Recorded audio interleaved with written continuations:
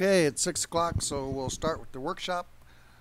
Micro Transit in Kern County by Golden Empire Transit. Perfect, thank you.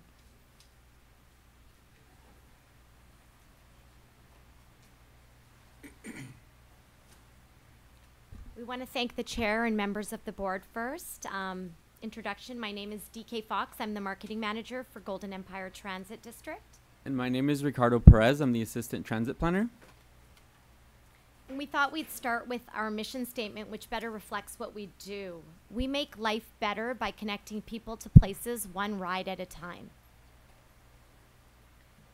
So we've seen that ridership has declined for the past decade. Our service area has grown and Bakersfield lifestyle has changed as well.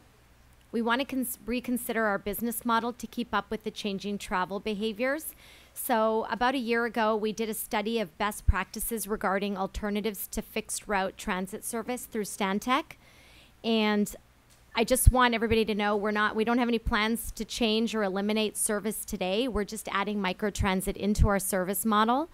And the GET team reviewed the options from Stantec, and one of them was microtransit, which we implemented on April 7th. So microtransit is a form of public transportation in which routes can be dynamically generated. Public transit agencies like us are viewing this as a possible extension of our offered service, and current trends indicate that microtransit may help increase ridership while decreasing costs. Some of the key concepts of microtransit are that it's flexible on-demand service, it's zone-based, it's less expensive than a fixed route, which ultimately would allow us to replace underperforming routes, and it's that personalized ride-hail experience similar to what you would see with Uber and Lyft, except we're using our own dedicated fleet. On the technology side, you have the microtransit platform. We define where the service boundary is that microtransit will be deployed. The dynamic routing algorithm matches you with the best ride possible, so if you need a wheelchair accessible vehicle, one will be dispatched to you. And then lastly, the analytics are archived so we can monitor things like ride times or wait times and make adjustments same day. So if we need to add vehicles because it's busy, we can do that same day or take away when it's slow as well. On the user side, it's a pretty intuitive app. You have the ride hailing component where you can enter an address or drop a pin and the ride will be dispatched to you. The navigation component gives you the estimated time of arrival for that unit. And then lastly, you can pay on the app as well, or you can pay cash on board when the vehicle arrives. And if you don't have a smartphone, you can also call in, and we have a telephone number for you to book a ride as well. So I'm just going to go through the overview. Ride is a new on-demand curb-to-curb shuttle service offered by GET in the southwest area of Bakersfield, which is Highway 99, Panama Lane, Old River Road, and Rosedale Highway.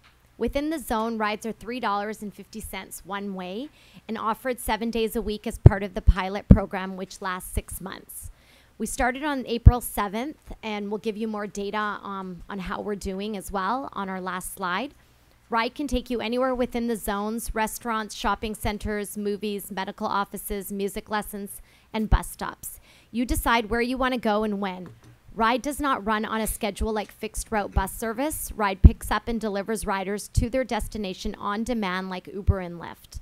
Within the zone and during the hours of operation, riders can go wherever they want. We had combined Route 47 and the southern portion of 61, and Route 47 only runs till 7 p.m. on Mondays and Fridays. We've extended it to 11 p.m. to offer our customers extended hours as well. We envision Ride Microtransit will be useful in parts of our service area that are not quite dense enough to support frequent bus service. Route 47 is eligible for alternative service like microtransit because of low ridership. It has an average of 10 passengers per hour, and it doesn't operate in the evenings. This route serves the Walmart on Panama, Panama Lane, New Stein to California, and the Truxton Office Park area. The areas along Route 61 south of Rosedale Highway are eligible for microtransit as well. The northern end of this route has good ridership and it operates every 30 minutes, but that southern end has significantly lower ridership and people are required to transfer more. So we think that with microtransit vehicles that can range from large SUVs to vans to shuttle buses, we're able to reach these residential areas a lot easier than we would be with a big bus. And we have the the potential to positively impact approximately 40,000 residents with this new service. I'm sure you have some questions, and we hope to answer them. One of the questions we have up here on our FAQs is, how is Ride different from other rideshare services? Like other rideshare services like Uber and Lyft, Ride will pick you up and take you where you want to go within the service area, but there are some differences. Other rideshare services can use surge pricing to charge more during busier times. The Ride price stays the same all day at $3.50 one way. Other services employ independent operators. Ride drivers are professionals who have undergone rigorous background checks and safety training. How can I book a ride? To travel on Ride, you must start and end your trip within the Ride Zone. You can schedule a ride trip by phone calling a dedicated line or using the mobile microtransit app. You can use the app to schedule and pay for your trip. You simply enter your information regarding pickup location and time, the destination, and how you want to pay. Or you can use the app or call the dedicated line and pay cash when you board. We just remind everyone that drivers do not carry cash, so please remember to bring exact change.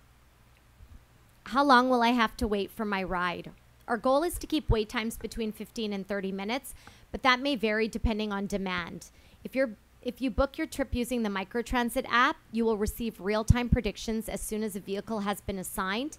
Your ride will wait at your pickup point for 5 minutes and send you 3 text messages to let you know that it's on its way, it's arrived, and that it's leaving. How do I connect outside of the zone? Riders will be picked up and dropped off curb to curb within the zone. If you're traveling outside of the zone, riders can connect to the existing route system at any of the get hubs within the zone. And those are the Southwest Transit Center, the Walmart on Panama, the Northwest Promenade, and CSUB. And if you're riding and you want to get dropped off at any of the stops for a route that's leaving the zone, you could do that as well. So this is just a picture of what it looks like on the app. So there'll be a blue dot that you drop a pin where you are at your address, and then the other dot is letting you know that the estimated time of arrival. So this one says 5 minutes. I know it's hard to see from here. And then what happens is we purchased a software called Transloc, and it'll do a algorithm check to see if you need an ADA compliant vehicle. All of our vehicles at this time are ADA compliant, and it'll find you the best match possible. And then the tablet is in the vehicles that the drivers have, and they'll use Google Maps to find the best route possible to come to your destination. So this is what the app looks like. The first time you use the app, the system requires you to log in and create an account with Transloc, and that's the company behind the app. When you open the microtransit app, you will see the available services. If you are not in the ride zone, microtransit will not appear on your dashboard. So on that second screen, because you are in the zone, you see the blue card signifying that ride is available for you. Next, you can select the number of passengers that are with you. If you need a wheelchair accessible vehicle, one will be dispatched to you. For our ride pilot, like DK said, all of our units will be wheelchair accessible. And then lastly, you confirm your pickup location and select the drop-off location. By default, the app drops a pin at your exact GPS location, and once the ride is confirmed, the unit will be dispatched to you. And this is some of the statistics since launch. We launched our service on April 7th. Total rides are actually above 300. More than 300 rides have been given. The most popular way to book a ride is via the app. The most popular times for booking rides are 1 p.m., 3 p.m., and 4 p.m. The trip duration kind of varies, but it's somewhere between 5 and 20 minutes. And then the ride wait time for the unit to pick you up is also between 5 and 20 minutes. But no total trip time from pickup to drop off has been longer than 30 minutes yet. The average trip length is 3.5 miles, 3.5 to 4 miles. And then for rider feedback, we've been getting a lot of positive feedback from the community. One rider said, "Ride has made a huge impact on my life. It's affordable, efficient, and convenient." This is Genesis, who uses our service every morning to go to work and go home. Even our riders that use the traditional transit service are incorporating our new service into their daily commute. One of our riders said, "I rode it this morning and made my connection to Route 43 downtown on time." And then lastly, there's another woman that lives outside of the zone that hasn't gotten a chance to ride the service yet, But she's doing us a favor and handing out flyers because she wants it to be successful so we can expand to her area of town. And that concludes our presentation. There's more information on ridebakersfield.com. That's how the app looks, and then the units are those as well.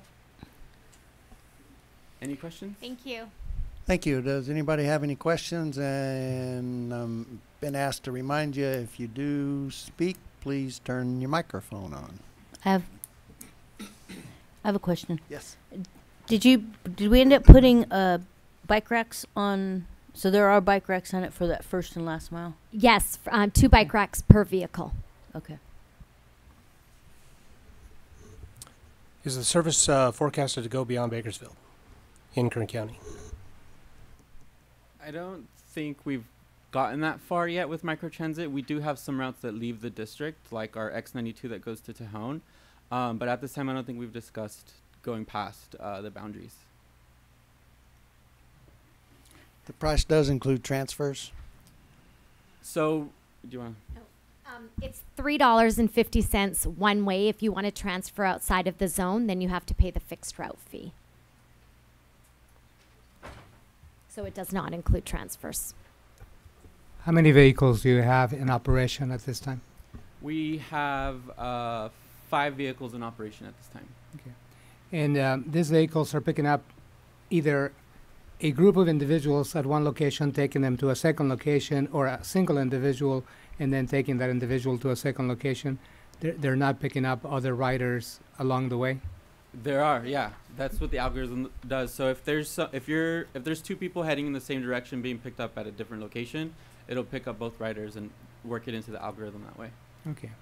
So up to now, because you just started the program, what is the maximum of riders that you have picked up in any one way? Do you know? I think max load has been 3. It's been 3 so far. Okay. Thank you. There. Oh, she wants to know how many does the vehicle sit? 8. Okay. And 2 wheelchairs.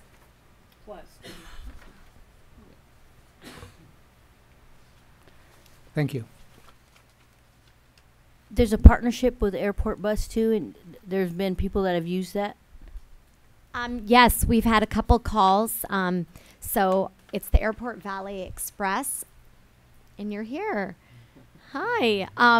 Basically, if you use Ride for $3.50 to get to the Airport Valley Express, they will refund you the $3.50 if you use it to go to LAX.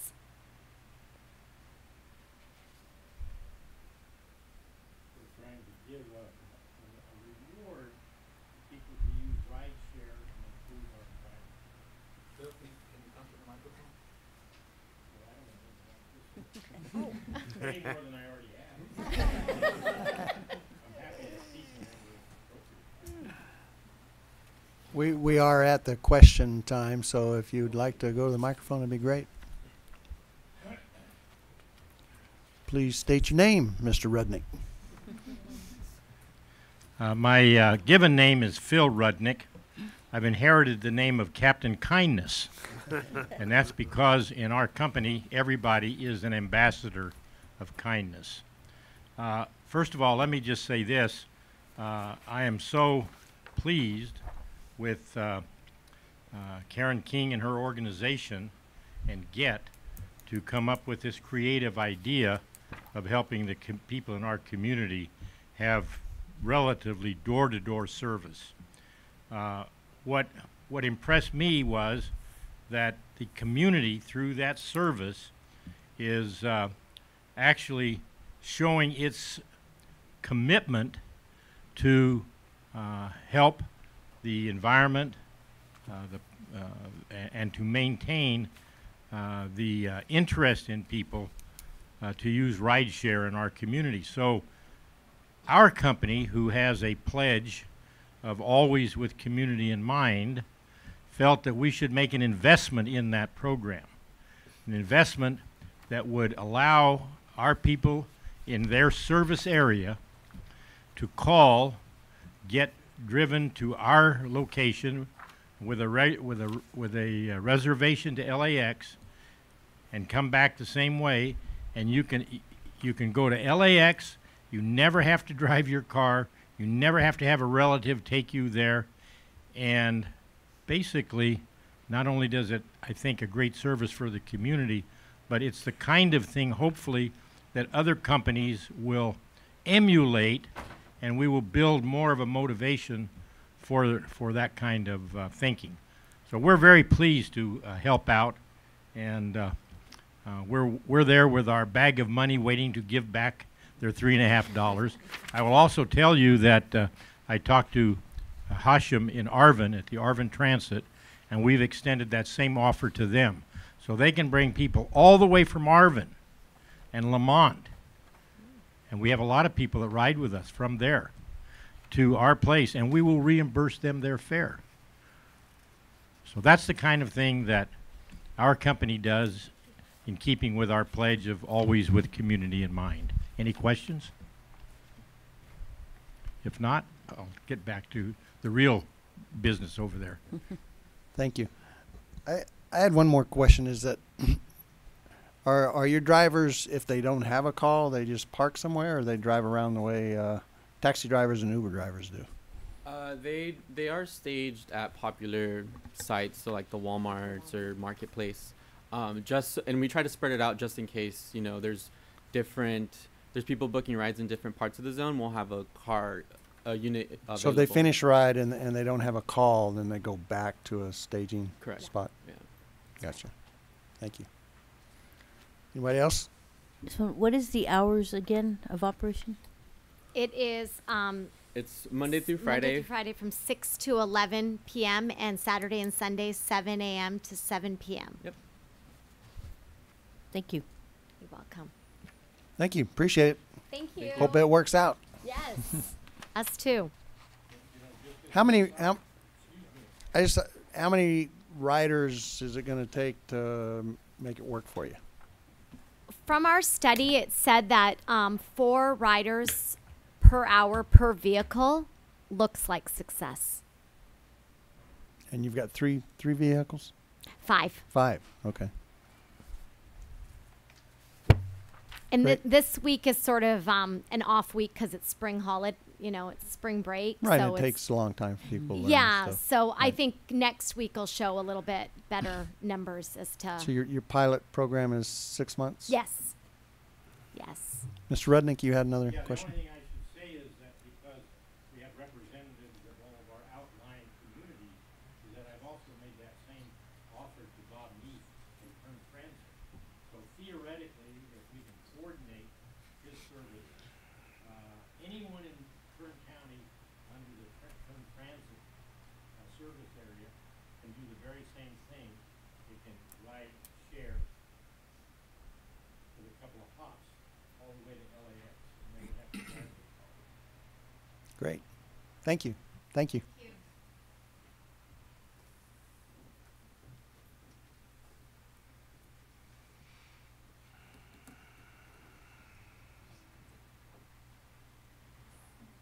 So we have a few minutes, I guess we'll wait.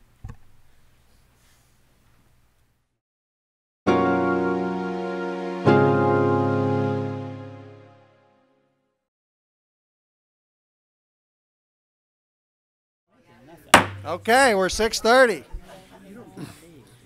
We will start the Kern Council Government's Transportation Planning Policy Committee meeting with a Pledge of Allegiance.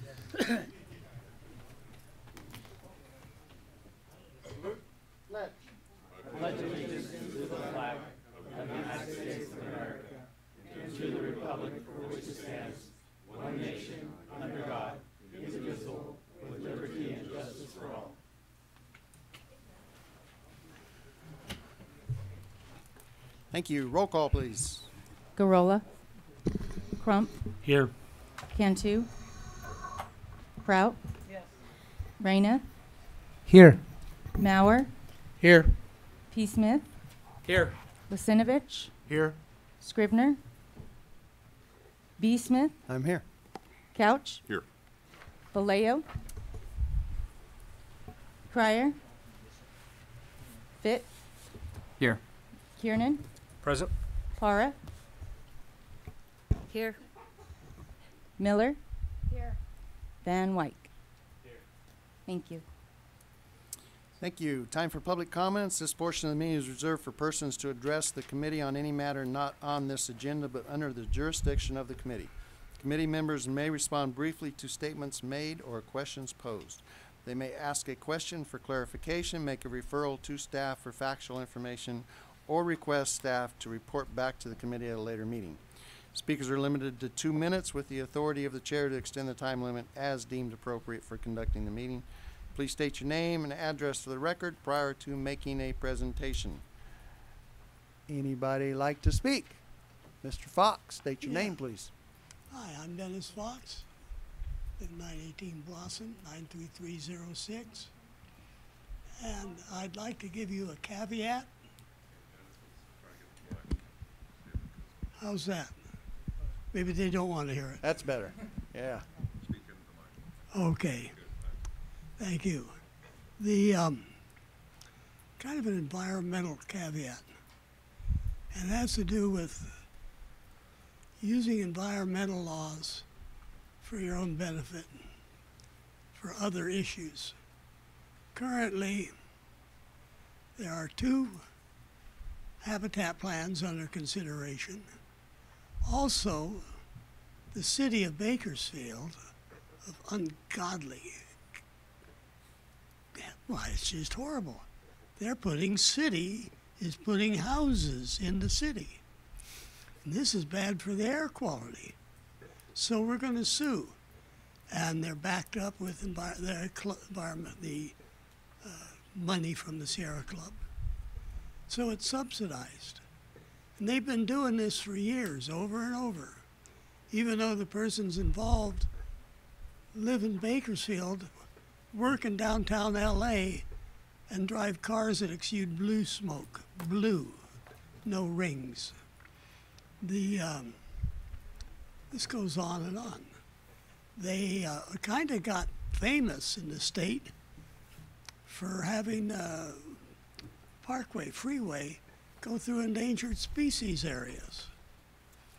And they were tied up with Sierra Club, and it was the Audubon. Audubon came down and got a few resignations. Sierra Club says we let our people be autonomous as long as they forward their share. And which at the time, the club had 4,000 people in it. And the town was 70,000. Now that we're 350,000, they're down to a couple hundred. But it works out pretty good because they're true believers. And they use, I'm getting to this, two habitat plans. As long as you keep critters endangered, then you have a weapon. And the critters suffer. And they're looking for open space, using the law as a way to get open space. They started as a park lobby, and fine. But the way they're doing it, it's like their philosophical predecessors wanted open space, and at the time that open space was called Poland. Thank you. Thank you. Next speaker, please. Good evening. I'm Karen King. I'm the CEO of Golden Empire Transit District, and I'm here this evening representing the Kern Transportation Foundation. I believe you have one of these at your seats, but I brought extras, and these have a registration form attached to them. But I want to draw your attention to a spring conference that the Kern Transportation Foundation is hosting on May 1st from 10 until 2 or 2:30, whenever we get finished talking. The focus of this conference is intermodal transportation and logistics, and we'd love to have you and or your staff members attend this. We have speakers coming from the port, from BNSF, from the wonderful company, FedEx, Dollar General, and our very own Rob Ball from Kern COG will be on a panel as well. So please consider coming to the spring transportation conference. What's the timing on that? I don't see that on the flyer. Oops. Thank you.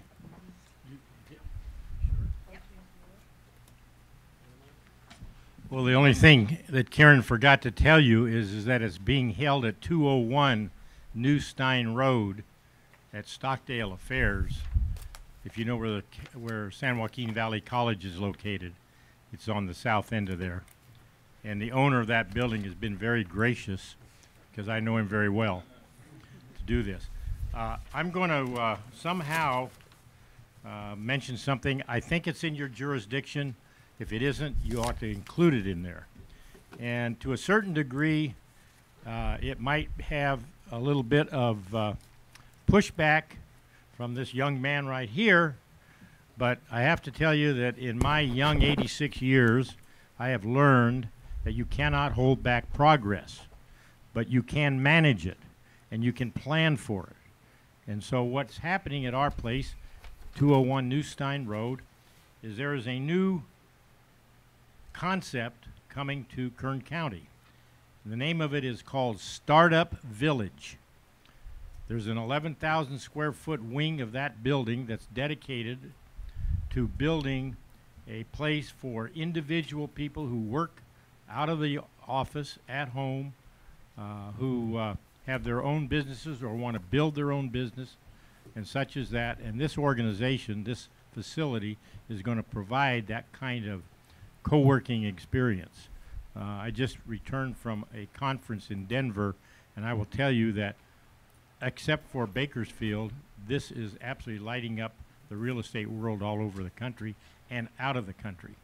Now, the reason I think maybe there's a little bit of difference here is that we run a bus service from LAX to Bakersfield. A lot of people who understand the values buy a house in Bakersfield and drive all the way to their jobs in Los Angeles, which creates a problem. Many individual cars. So what we believe will happen is that these kinds of people who are good citizens, people who spend money, who support the community, that might now be living in Los Angeles, will locate here, have a place to do their co-working business, and if they have to go down to Los Angeles for a meeting, they can get on the Airport Valet Express. They go down there and they come back the same day. It's only $22 each way. So I think that this company, although it will provide certainly a place for the people in our community, it will also could become a very attractive way for people, responsible people, tax-paying people that may want to move to Kern County and not bring and create a lot of pollution like you're concerned about. Any questions? No? Okay. Thank you. Thank you. Any other comments? Watch, I can sell you a watch too. Any other comments? Seeing none, we move to the consent calendar. Item 4. All items on the consent agenda are considered to be routine and non-controversial by Kern COG staff and will be approved by one motion if no member of the committee or public wishes to comment or ask questions. If comment or discussion is desired by anyone, the item will be removed from the consent agenda and will be considered in the listed sequence with an opportunity for any member of the public to address the committee concerning the item before action is taken. Does any member of the public wish to remove a consent agenda item? Does any member of the council wish to remove one? No, I'd make a motion to approve. Second. Roll call vote? Crump, Aye. Prout. Yes. Reyna, Yes. Mauer, Yes. P. Smith, Yes. Kusinovich, Aye. B. Smith, Yes. Couch, Yes. Fit, Yes. Kiernan, Yes. Para, Yes. and Miller. Yes. Thank you. Item 5, Kern Electric Vehicle Charging Station Blueprint. Miss Urata. Good evening, everybody.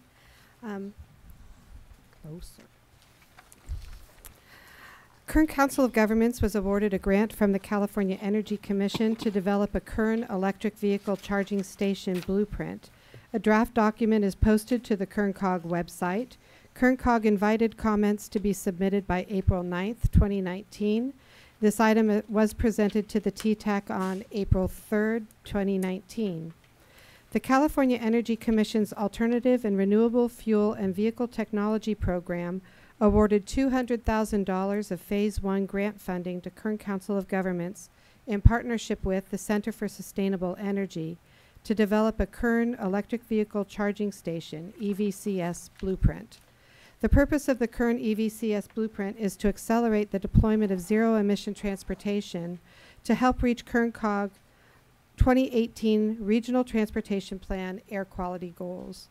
Phase 1 is for the development of the planning blueprints by June 30th, 2019 to identify the actions and milestones needed to proceed towards implementation. Selection for Phase 1 funding affords Kern COG the opportunity to submit the completed blueprint to compete for against there were only 9 recipients of this first phase money. So it's a small pool that's competing for the second phase of funding, which will be issued either the 3rd or 4th quarter of this year. So for our implementation goals, some of them are to address greenhouse gas reductions and air quality conformity goals, as I mentioned, for the 2018 Regional Transportation Plan. It's also to create transportation infrastructure readiness, where whether you're a visitor or a citizen or business person in Kern County, it's to establish enough charging stations that would be sufficient to serve the population. Electric vehicle and electric vehicle infrastructure awareness and adoption would be a result of implementing this plan. And electric vehicle infrastructure affordability, reducing the cost and effort required to install electric vehicle infrastructure, which allows it to be deployed more quickly. For the plan, there were 2 different scenarios that we looked at. The first is the EVI Pro, which is a program that was developed. It's a modeling program. And what that does is the state kind of predicts that electric vehicle sales will take place faster in high-density areas such as San Francisco, Los Angeles, and San Diego, where the EVs are already being deployed at higher numbers and faster rates. The second scenario that they looked at was a population base, which is how we came up with our 4,000 roughly spaces that would be needed to do our share of the 2025 zero-emission vehicle goal from the governor's office. So that's why in the plan we address both options, and obviously scenario B is much more aggressive than what the state would have asked of us. Our next steps for this plan, the Center for Sustainable Energy is working on a high impact site appendix. That work is beginning this next month. We're beginning outreach on the plan itself, and there'll be draft toolkits for us to address different segments of the EV charging station, places where people would install charging, like multi-unit dwellings, public agencies, and so on. So there'll be different toolkits for addressing those different locations. We have a working group that helps with this plan as a kind of an advisory group, and their next meeting will be on May 17th. It'll be focused on outreach. Some of them will do this outreach for us, and so they're going to be trained in how to do the outreach and reviewing those toolkits and materials as part of that process. As far as the final draft, we will be presenting a final draft. Actually, that date just changed yesterday, so we'll be presenting the final draft of the blueprint to the RPAC and TTAC on June 5th. We're presenting the final blueprint, we're presenting the final draft on May 1st, that's correct. And then on June 5th, we'll be presenting the final document to the RPAC and TTAC and bringing it back to your board at the June 20th meeting. And then throughout the month of June, we'll be distributing toolkits and collecting information from our initial try-it outreach. And then we have a final report to submit to the CEC for our grant, and that's due on July 1st. In your board folders, you'll see a handout with the same kind of slide cover. And what is in there is kind of the short list. They identified through a process 47 charging stations throughout Kern County. As you might know, one of our goals of this project is to develop 12 high-impact stations where we could actually build a station within the next year or so and use that as an example of all of the different categories, whether it's a workplace or a multi-unit dwelling or a public agency or a destination. So I'm providing this to you. Where the working group at their meeting last Friday went through and had an interactive activity. By all means, you can go through this, and if you feel strongly about one site over another in your community or in somebody else's, by all means, you can provide that information back to me at lurata@kerncog.org by May 7th, and it'll be incorporated into the plan where now CSE will be going out and doing site evaluations, talking to the building owners to see if they're willing to be a site host, those kinds of efforts. And then the last thing I just wanted to make a note is, if you're wondering how quickly they're being adopted right now, we're aware of about 59 projects in Kern County where charging stations are being installed. And the one on Panera, at the Panera on California, today I saw them pouring concrete. They have 4 stations going in. We hope that those will be open perhaps as early as the end of this month. So it's rapidly deploying in our area, and this plan will help us move it along, especially in the outlying communities. So thank you. Thank you. 4,000 seems like a pretty aggressive number.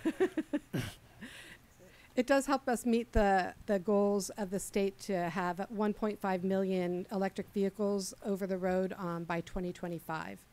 And that's kind of, it will also help us meet our, as I said, our air quality goals and greenhouse gas reduction targets. So are the installations all privately funded, or There's actually quite a lot of funding coming out and existing already for EV charging. Some of those charging stations that are going in are privately funded, or they use state grants and local grants to supplement. Electrify America, as part of their settlement for with California Air Resources Board over a cheating device that they had on their vehicles, they're installing 3 stations along Highway 58 in Kern County. So that's definitely their money, because that's part of their penalty. But the San Joaquin Valley Air Pollution Control District and the Eastern Kern Air Pollution Control District both have grant funds to put in charging stations. Coming out this fall, or by the end of the year, there's the Cal EVIP, which is a program from the California Energy Commission. They're going to be providing $5.25 million to put in charging stations and hydrogen stations in Kern County. So there's a whole variety of funding available for this. the 5 million's just for Kern County? Yes, 5.25. How much does a charging station? It depends on what size station you're putting in. I mean, for what we put in over at the Amtrak, those posts alone were roughly $2,000 to $4,000. If you're putting in a fast charger, like Electrify America will do, those can run $40,000 just for the equipment, and then depending on how close you are to the transformer, how much trenching you have to do. The programs can be inexpensive in the $10,000 to $20,000 range, or they can be up to the $1 million range, just depending on what it is you're doing. Okay, I want you to mark your calendar and give me a report in 2025. Tell me how many you had. I'll be retiring before then. So yeah. Thank you very much. Any other questions? I have a question. Sure. These stations, judging by what you're talking about, that it costs so much to put them in, are they going to charge a fee for charging a vehicle? That also varies from location to location. The stations over at the Amtrak are free. If you're doing a long dwell parking, you can charge for free at the Amtrak station, whereas just 2 blocks the other way, if you're at the Kern Community College District, it's roughly $10 for a 4-hour stay. So it varies greatly depending on what you're doing. Some employers will be charging away to their employees. Others will charge a fee. And it's again a matter too, if you want to turn over the space, you might charge a fee just so you're not tying up one car to one charger the whole day. So there'll be some performance pricing as well. And that was one of my thoughts, that if you are giving it away for free, somebody could just park the entire day there and not allow anybody else to use it. So, Right. Right. So, all right. Thank you. You're welcome. Are the Amtrak chargers getting used much? Do we know? They're not at max capacity yet. They put in 4 chargers and they put in enough stubs so they can add 2 more. So if it gets to capacity, they can easily add 2 more stations. Great. Any other questions? Yes, Mr. Fox. Please come to the microphone, then. Please. Yes, please.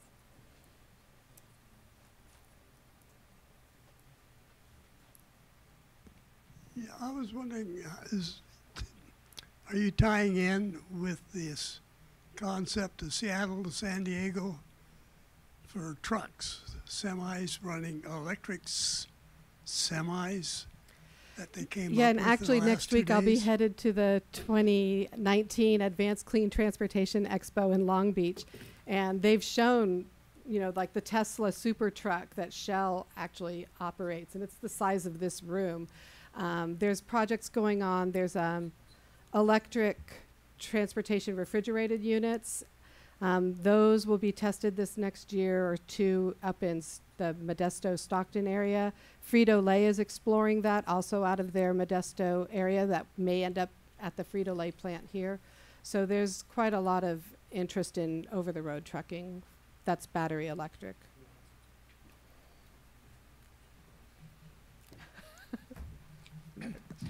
Hello, John Polaris, 1041 8th Place in Wasco. But you're saying that these sites selected is still early enough to change them? We're making a selection down to 12 from this is the final. We started, if you look at our blueprint that's online, you'll see we have hundreds of locations identified in Kern County. It was narrowed down through a selection process to 47, which will then be narrowed down to 12. Okay, and how long does it take to recharge? That depends actually on the car that you drive. It's how long that car is able to, how quickly that car is able to accept the charge. So if you're at a DC fast charger like we have at the Walmart station down on Panama or up in Delano, it can take as little as 20 minutes to charge your car. If you're charging on a level 1 charger at your house, it'll take you 8 hours. And that's just a basic rule of thumb. Again, it varies from car to car. Different if you're a Tesla owner versus any other car. Okay, well, for the Wasco site 3 and 5, perhaps we could look for a different location. 20 minutes on a hot summer day would probably be too much for me. There's no amenities around there to keep you occupied. Thank you. Oh, thank you for that input. I appreciate it. Thank you.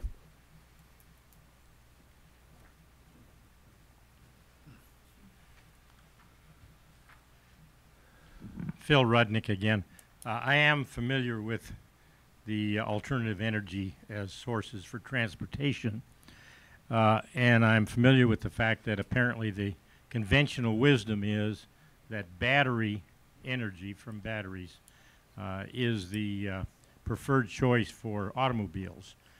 What we have found is that the preferred choice for the large transportation, the large trucks that you see on the highways, is hydrogen fuel cell energy. Takes the same amount of time to fuel a truck as it would to fill it with diesel, and the effluent that you get out of it is water. And so it's a very, very important for our community, for our county, to see that we are in the forefront. And I'm pleased to tell you, thanks to Supervisor Couch, are you up, David? Thanks to Supervisor Couch, we have a piece of property, my son and I, that we were going to devote to music, that we are now devoting to the production of hydrogen fuel cell energy, and we hope to be a major location for trucks that will not use diesel and not pollute the air. And hopefully we'll get a good response when we get to the Board of Supervisors on that one. And if anyone has any questions, I'm here to answer them for you. It's called Cal Center. It's out there at 7th Standard and I-5. Yeah, you and I have talked about that before, so we'll be talking about that again, I'm sure. Okay, just keep me informed if we can be of any help on whatever you do here, okay? Absolutely. Thank you. Thank you. Any other comments? Thank you, Ms. Shirata. Thank you. Okay. Next, we have item 6, triennial performance audit for fiscal year 2016 to 18. Mr. Smith. Yes, Chairman Smith, members of the committee.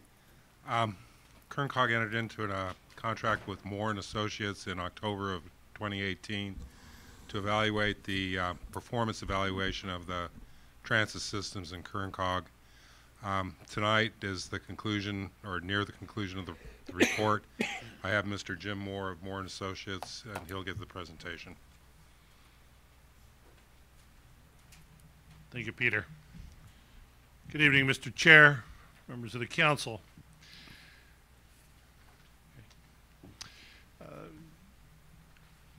So this is a performance audit, not a fiscal audit.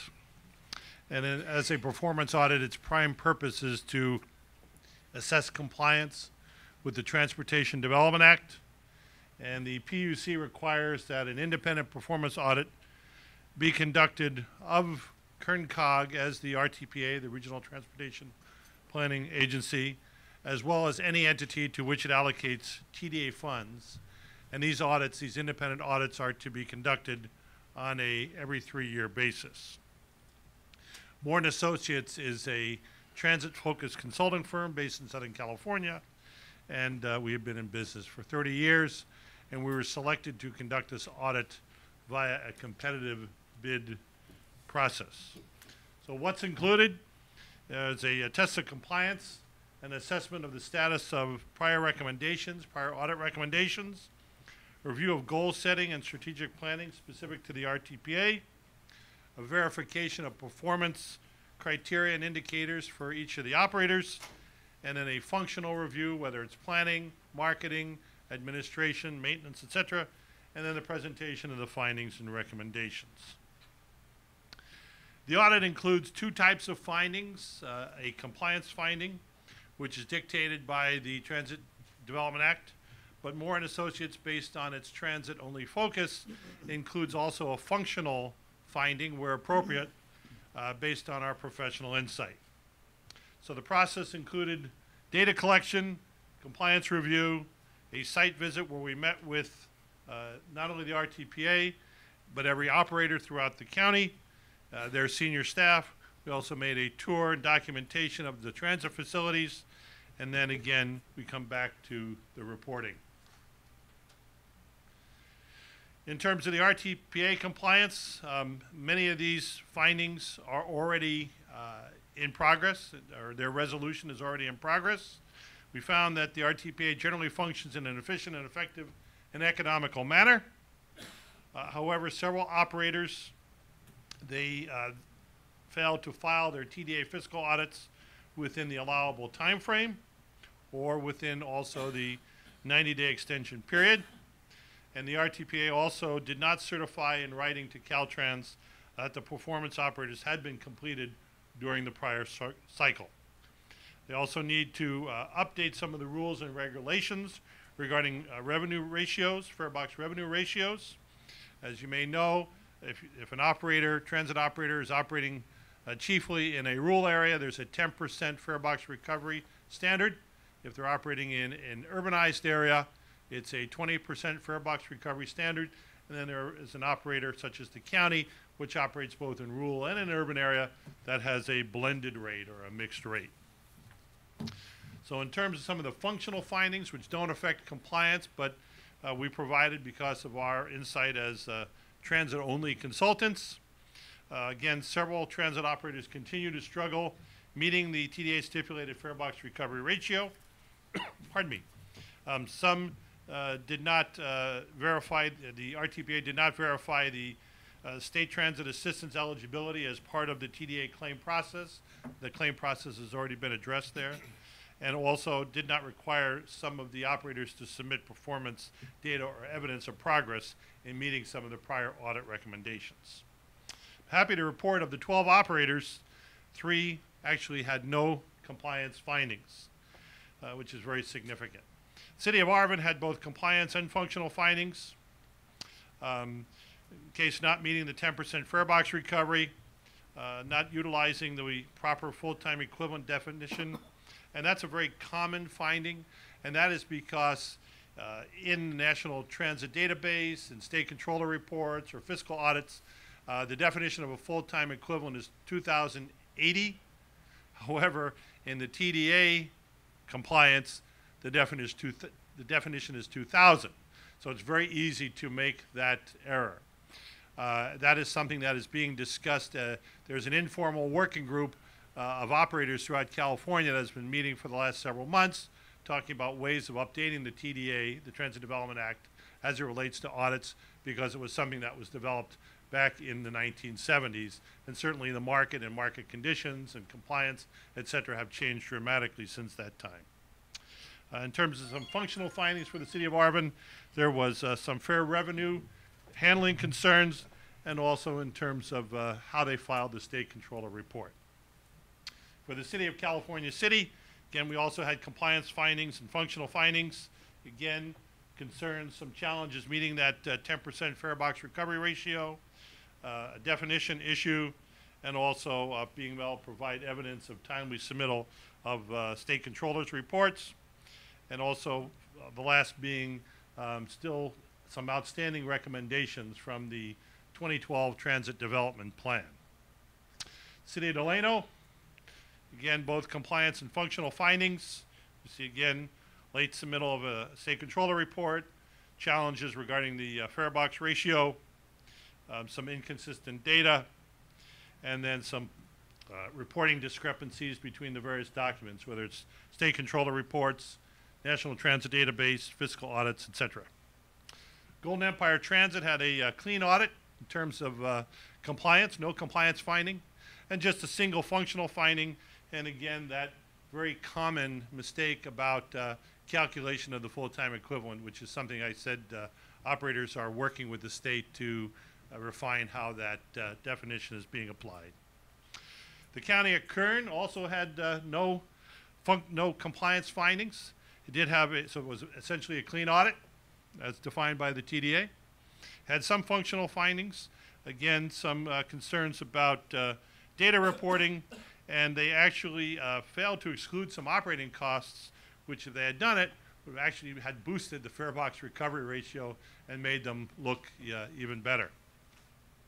City of McFarland, both compliance findings and functional findings, again, fairly common ones there. What McFarland also didn't exclude some costs and revenues associated with the trial weekend service, even though they had been eligible to do so. And in our opinion, they actually, the City of McFarland's fare box recovery probably would have been boosted even further. The CTSA, again, challenges meeting the fare box standard, due in large part due to the change regarding the Medi-Cal reimbursements, some definition calculation errors, as well as just overall challenges in terms of increasing costs and declining funding. City of Ridgecrest, as with a number of the other operators, did not meet the 10% fare box recovery in one of the 3 years during the audit period, and then had many of the same findings that you saw on some of the prior operators. The City of Shafter was absolutely clean, had no compliance or functional findings, which I believe this is the second consecutive cycle in which Shafter achieved that. City of Taft, in terms of compliance, only one finding, and it's really that minor one, which is the definition, and then also not distinguishing in some of their fiscal audits regarding fair revenues and supplemental revenues, which such as advertising revenues or local contributions, things of that nature, which again would have potentially boosted the fare box recovery. City of Tehachapi, in a challenge meeting the fare box recovery, and some definition issues here, and also they declined or had yet to implement some of the recommendations from the 2012 Transit Development Plan. City of Wasco, concerned there about the definition of full-time equivalent, the fare box issue, some functional findings regarding staffing capacity. It's a very modest staffing in the city of Wasco, and they have not updated their dollar ride policy in some time. But again, that's an issue that Moore and Associates has worked with most of the operators working through to resolve those issues, particularly like in the case of Wasco with the dollar ride manual. So that's a very quick overview. As I said, while there are some compliance findings, many of them deal with improper or incorrect definition of full-time equivalent calculation, which is a fairly common finding. Also, the ongoing challenges regarding the fare box recovery and the timely filing of the fiscal audits and some of the state controller reports. So with that, Mr. Chair, if there's any questions you or the council may have, I will do my best to respond to those. Thank you. Any questions from the council? I do. Yes. Regarding Wasco, is the city able to go back and fix any of these findings, or is that beyond fixing, for lack of a better word? Thank you for that question. This audit period closed June 30th, 2018. So the snapshot is actually complete. But what we have done, because we truly value our relationship with the COG and each of the operators, we've spent some additional time working with the individual operators, particularly the smaller operators where the staffing may be modest and they may be doing tasks other than transit. They might be in community development or engineering or something of that nature, to work with them, council member, and so as to be able to provide a path forward for being able to eliminate a future finding, a future similar finding. Thank you. And how often are these audits done? The audits are done every 3 years on a 3-year cycle, 3 fiscal years. So the next one will be, through the period 2021. Thank you. Thank you. We look to do better. Thank you. Any other questions? Yes, sir. Go to the microphone, please. Go to the microphone, please, Mr. Fox. I was just in Dennis Fox. I was just in L.A. And they come by. They have these big blue buses, and guess what's written all over the side? Big blue bus. Now I kind of figured that out on my own. Up here, I noticed we have some advertising on and some really kind of fun-looking artwork. I was just wondering if it's cost-effective, if it's income and stuff. Just kind of Mr. thought Chairman? about it yesterday. Thank you. I was worried about the I big can blue answer that, bus, or- what it was. Mr. Hakimi, you got an answer.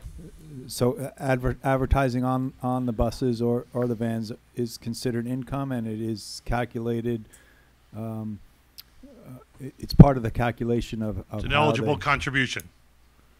In fact, previously we talked about Supervisor Couch's efforts to get the Air District to, who has previously spent a lot of money on advertising in Kern County, on billboards, on the radio, on TV, and just over this last year has started advertising on Golden Empire Transit buses, Delano buses. I think the county. And I think the county. Yeah. And Kern COG actually also advertises on the buses, so we use our own money to help our agencies with income. And that, Mr. Chair, is an eligible local match contribution. Great. Any other questions? One question. Mr. Smith. Does the advertising offset if you're not making the 10% fare box? Goes Does toward that it. add to it? Yes, yes, sir. Advertising, local donations, business donations, special operational monies, fuel, CNG fuel credits or fuel sales. Those are all now allowable contributions to the fare box. Okay. Thank you.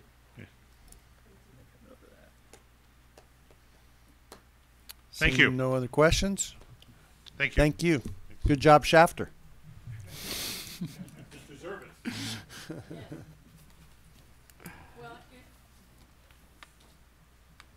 Maybe it's worth noting that of our vans that we have, they, we're getting grants that we're going to improve and increase the passenger part, but we've covered our vans, the city has, promoting the graduated students as well as our learning center and education.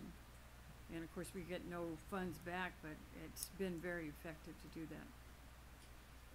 Great. Yeah, it looks good. Thank you.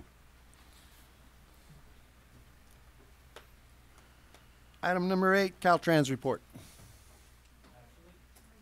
Oh.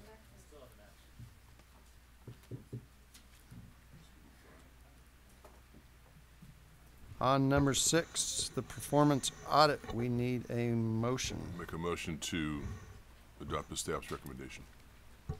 Second. All in favor? Aye. Aye. Aye. Pass. Thanks for watching.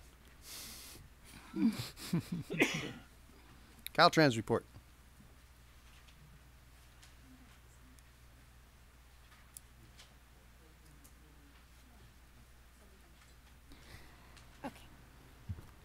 Good evening.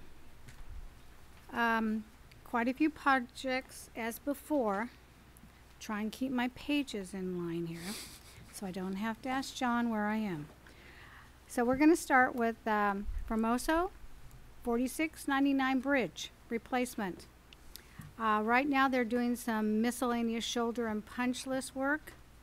There still is going to be some traffic control going on. They're going to do some shoulder closures, and they're doing that for the purpose of trying to complete the punch list items. There are going to be some nightly closures, lanes and ramps. That may be needed next week from Sunday to Thursday to complete still some of the work, punch list items. Moving on to the Taft Highway Rehabilitation Project. On 99 near the city of Bakersfield from north of Herring Road to Pacheco Road. Those are the overcrossings. Work is currently, this is the work that's currently scheduled for the next 30 days. Southbound outside shoulder work, northbound medium work. They're going to be doing some trimming of the vegetation, roadside excavation, some asphalt. That'll be from David / Corpus Christi Road to the old US 99 overcrossing. There'll be possibly some panel replacements in the number 1 lane from the I-5 to 99 junction to 166 overcrossing. There's traffic control going on too. They're going to be extending the lane closure of the northbound number 1 lane, and that would be from the Davis and Corpus Christi Road to the US 99 overcrossing. Nightly closures that would consist of some closures of lanes and ramps from Sunday to Thursday to complete that work. Ramp closures are currently ramp closures are not currently anticipated, but it could happen. State Route 46, that's the segment 4A, widening 46 from 2 to 4 lanes. That's between Lost Hills Road and I-5. Deck pouring is scheduled for next week. Contractor has also scheduled a 55-hour closure starting April 26th for the Kern 5 southbound off-ramp to construct that new off-ramp. There'll be some asphalt, and then concrete pavement also should be completed, though, by the end of June. The State Route 99, also a pavement rehabilitation. This is going to, the limits on this are in Kern County from 0.3 miles south of Palm Avenue overcrossing to Beardsley Canal Bridge, and then on State Route 178 at the 99 and 178 separation. Work currently scheduled for the next 30 days is northbound medium work from south of Palm Avenue overcrossing to just north of State Route 204 overcrossing. Possible panel replacements in the number 1 lane from Olive Avenue to Beardsley Canal. There again will be some traffic control going on, extended lane closures. Those closures are currently in place and will not be reopened until traffic in 2021. Lane number 1 northbound has been closed from State Route 58 overcrossing to just north of State Route 204 overcrossing. Lane also number 1 southbound has been closed from Beardsley Canal to just south of Palm Avenue overcrossing. Again, nightly closures of adjacent lanes may be needed from Sunday to Thursday to complete that work. Only one closure will be permitted per direction. Ramp closures, again, they're not anticipating that. Cottonwood East rehabilitation, pavement rehabilitation on State Route 58 in Bakersfield from Cottonwood Road undercrossing to just east of State Route 158 and the 184 separation. The medium work is complete, but work is continuing on the eastbound number 3 lane and shoulder. There's some excavation of the westbound lanes. That has just started. Moving on to Cache Creek Bridge replacement. So replacing the bridge on 58, 8 miles east of Tehachapi from Sand Canyon overhead to 0.5 miles east of Cache Creek. Contract was approved March 21st. Construction is anticipated to start in May, so I'll be giving you those construction details very soon. The Summit overhead bridge rails, that's just replacing the bridge rails on 58 near Tehachapi at Summit. Overhead, the pre-construction meeting was held back in February, and they have now moved, the construction date was supposed to be March 1st, but it's been moved due to because they're still coordinating with Union Pacific Railroad. So hopefully my next report next month will have some activity. Laredo Canal medium gap closure. They're doing medium deck closure near Bakersfield at Laredo Canal on State Route 58. The contract was approved March 20th. No work is currently scheduled because they're dealing with some migratory birds who have been, who are present on the structure and a nearby raptor nest. So hopefully next month we'll have that resolved. Bell Terrace overcrossing, that's to construct an auxiliary lane, replace the Bell Terrace Bridge on 99. The bridge is down. Critical path is in delay due to, there's some soil conditions they're dealing with on the northbound 99 at the nail wall. The wall there is what they call non-cohesive sandy conditions. So it's causing some problems, and so the city, to address this, the city is having the contractor perform some soil mixing stabilization. The California Aqueduct Bridge Overlay Project on I-5 and 99, that's to improve the loading rate, and that they're still waiting for the contractors to start that construction. So I'm hoping next month to be able to report on that. And then we've got I-599 bridge separation and pavement rehabilitation, 99 I-5 junction to Panama Lake overcrossing. The project will rehab the northbound outside lanes and shoulders from I-599 split to the old US 99. They're also going to do some concrete pavement there. This will improve the vertical clearance at that bridge in both directions.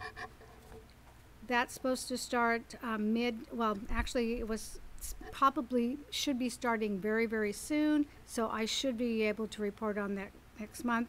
It's scheduled, they say, for late April. Well, this is late April to me, so I'm assuming if it hasn't already started, it should be.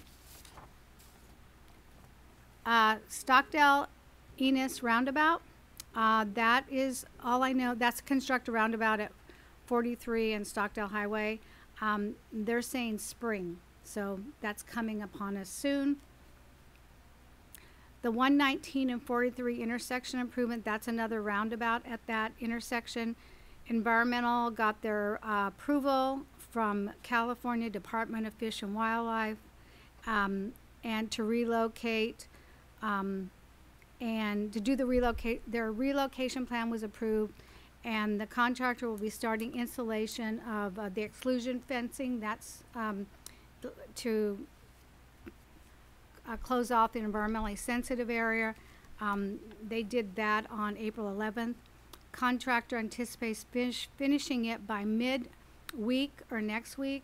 The biologists are scheduled to start conducting and trapping and relocating the protected species next week. If all goes well, actual work should start as soon as May 1st. And that concludes my report. Thank you. District 9. Yes, thank you. I passed out we have our monthly report, and also the most of the highlights are probably in the construction map, our yearly construction map that I passed out. And Gail covered a couple of those, the bridge rails and the bridge replacement, but I'll just touch on a few of interest. The District 9 zero emission vehicle project, the ZEV, we're planning on at both the eastbound and westbound safety roadside rest and boron, putting in zero emission vehicle charging stations. Those will be class 3 chargers, so that kind of goes along with what we were discussing earlier, and those will be public free stations because they're in the safety roadside rest. Really the only other thing that's currently going at the moment is this SB1 striping has started on State Route 58, and that is adding the 6-inch removing and replacing the stripes that are on the highway that are now standard and are picked up by the automatic, kind of by your semi-automated vehicles. So that's going. On the update, the major things to just, nothing has really changed for most of these. I will call attention to number 3, or the third one there, the Rosamond Mojave Rehab on State Route 14. We had a funding shortfall from that, but we were able to pick up some money from another district in the north part of the state, so that we have secured that funding, and that will be voted at the next CTC meeting, and so we should be able to do construction. It should RTL this fall. So it'll be construction, well actually it'll construct next summer, but moving forward with that. And on the last page of this, we have the truck climbing lane. We're continuing to work on that. Our environmental staff was actually out there this week doing the preliminary environmental scoping, so we're continuing on that work, and we're expecting to be able to have that feasibility study, or the PID on that finished up by the end of the calendar year, is what we're hoping for. We are also working on an ITS study, and that will be presented at the next TTAC in May, here, May, I don't know, the beginning of May, whenever that is. Yeah. I believe that's it. We did, Caltrans puts out the mile marker, and in this last mile marker that came out this quarter, it did have a 2-page spread about the Freeman Gulch widening project. So I have a few copies of that for if anybody would want one, but just a special thank you again to Kern COG for that project and for District 6. So that's all I have. Thank you. Thank you. Any questions? Mr. Chairman, I have a question. Yes. As it pertains to the State Route 46, State Route 99, I want to ask, there's a completely new traffic pattern there, and as you are moving eastbound on Highway 46 and entering southbound on Highway 99, that on-ramp, is that going to receive any railing? Do you know? On On the side, so you don't go over. as you enter, yes.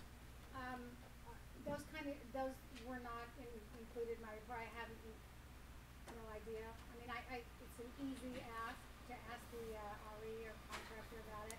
So that's information that's easy to find out. Would you find that out? Because as I approach this ramp, I look at vehicles. Some of them may be going too fast, and it would be very easily for one of them to go off the ramp, and it's quite a steep ramp. And also a request is you exit Highway 99 going north onto Highway 46. Because of the new traffic pattern, there is a big bright light that is placed on the west side of that overpass, and that blinds drivers at night that are turning left going to Wasco on Highway 46. And maybe the solution might be to place, instead of one light, two lights and face them down rather than forward. And that's something that I usually refer to our safety traffic engineer. So I'll do that when I get back to the office, and they'll investigate that. Thank you. Yeah. I would appreciate it. Sure. Thank you very much. Thank you. Any other comments, questions? Seeing none, Executive Director's report. Good evening, Mr. Chairman and board members. I have a handful of items on this agenda. Gail and several other people have mentioned the progress on Route 46.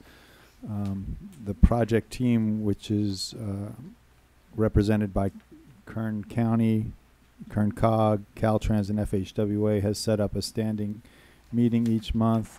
I want to thank all of the cities that provided resolutions in support of finishing Route 46. Those have been forwarded to Caltrans. I also wanted to thank the County of Kern for hiring City of Bakersfield's former right-of-way manager who will be dedicated to acquiring the right-of-way on this project. We are making progress, and we are going to meet at least once a month, in some cases twice a month, including a meeting a week from tomorrow that Supervisor Couch is likely to attend. The CTC and the Air Resources Board held a joint meeting last week on April 9th. Mr. Ball was in attendance. April 29th, the Kern County Association of Cities is meeting in Ridgecrest. I'll be attending, as well as Ms. Napier. If any of you on the Valley side want to ride over, let us know and we can carpool. This is for you and or your staff. The California Transportation Commission is holding a Funding 101 workshop. I know several of your cities have newer employees, including newer public works directors in some cases. That will be held April 30th in Sacramento. It will also be webcast at the same time. If you're interested, contact the COG. But April 30th, CTC Funding 101 workshop. Ms. King from Golden Empire Transit mentioned the KTF Spring Transportation Conference. It's worth another mention here. May 1st, Stockdale Affairs Event Center, and there is something in your folder about that too. Finally, on this agenda, the CTC will be meeting in San Diego in May on the 15th and 16th. We will have staff there, and there will be at least 2, possibly as many as 4 items on the agenda affecting our member agencies. Subject to any of your questions, Mr. Chairman or board members, that concludes my report. Thank you. Any questions for the director? Any member statements? I have one really quick. Yes. I just wanted to, earlier we had the microtransit report from GET staff, and I just wanted to, even though Ricardo and DK have left already, staff really took hold of this idea and really ran with it, and they did an excellent job from HR to having hiring days and going up to Sacramento to visiting different places that have implemented microtransit, and for Bakersfield to be one of the first places to have it is just amazing. And for once, we're not one of the last places to have something. And I think I just wanted to thank staff again for really running with this project and getting it started. Thank you. Oh, one other thing, May is Bike Month, so look on the Kern COG website, Blue Sky Partners, Bike Bakersfield's website. There'll be partnerships between Bike Bakersfield and GET on riding GET with your bike, and there'll be some giveaways if you take a picture and hashtag. I'm not sure what the hashtag is right now, but if you hashtag GET and Bike Bakersfield, you'll be entered every week in a drawing if you use the bus and your bike. Thank you. I had one question on item J on the consent calendar. There was the Buena Vista Bike Path extension. I know has been extended for a year, and I would just like staff to follow up on that maybe and check with the county staff. I know Supervisor Couch worked hard to get that, and it seems to be dragging. If you could, please. We will do that, and I have a quick update if you want it. Great. The county just received notice, I believe yesterday, that they got approval on the environmental document. That means that they can move forward with the final piece of right-of-way that is required. Oh, great. Thank you. Okay, moving on to Kern Council of Governments. Roll call is the same. Public comments. Do we have any public comments for Kern Council of Governments?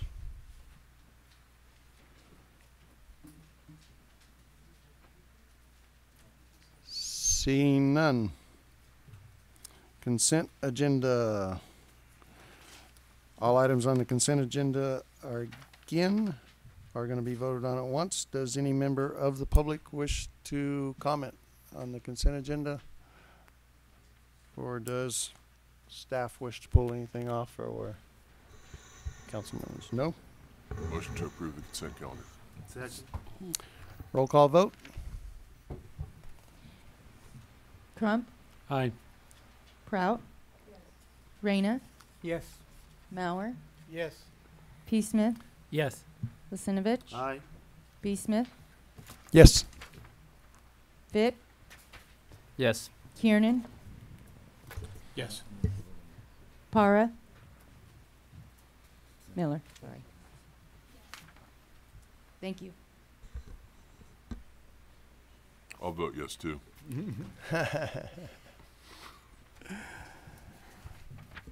Executive Director's Report. Good evening again, Mr. Chairman and board members. On April 3rd, Councilmember Vallejo from Delano and I attended our annual Valley Voice meeting with the 7 others San Joaquin Valley counties in Sacramento. It was a productive meeting. This year was a one-day only affair. I'll be glad to talk to you more about that one-on-one if any of you want to know who we met with. All 4 agreements that you directed me to enter into with the CHP have been complete. We now have an agreement with Fort Tejon, Buttonwillow, Bakersfield, and Mojave areas of CHP for additional enforcement if we need it, hotspots, and we will likely see the commanders of each one of those 4 areas visit with us in the next few months. They also asked me to remind you that April is Distracted Driving Awareness Month, I think it's called. So please don't drive distracted. The San Joaquin Valley Annual Policy Conference is May 8th to 10th in Lemoore. I will be attending along with Mr. Ball, who will be presenting on freight issues. If any of you are interested in attending that, please let me know. Again, May 8th to 10th in Lemoore. When Councilmember Smith took over in December and Supervisor Scribner took over as vice chairman, it triggered an action that we need to take on our executive committee. The executive committee consists of the chairman and the vice chairman and one additional item, but there's a special condition in there when specifically Bakersfield and the county hold the chair and the vice chairman respectively. So I'll be coming back to you next month to ask the full board to appoint a 3rd member to that executive committee. The executive committee is a standing committee that hasn't met in a couple years, but does I would like to meet with them sometime in late May to discuss some financial issues. So if you could think about that, if you have any questions about that, I'll be bringing it back next month to make an appointment to that. And I would ask whoever is appointed to that, think about being available for at least one meeting with both the chairman and the vice chairman and myself. And finally, in your folder this evening is our outreach efforts over the last month, dated April 18th, timeline covering the next 6 months, the District 9 Kern County project summary that Mr. Fitt went over, our schedule of cash disbursements for March, a very interesting article on fare evasion on the bus system of New York, and very interesting views of the people that have been interviewed who evade the fares. Our progress report for projects of regional significance. A copy of the Ms. Urata's presentation, and a 2-sided flyer for the 2019 KTF conference. Details are on the back. That'll be held May 1st, 9 a.m. to 2 o'clock in Bakersfield. Subject to any of your questions, Mr. Chairman and board members, that concludes my report. Thank you. Any questions for the director? Seeing none, any member statements? We're done. Meeting adjourned.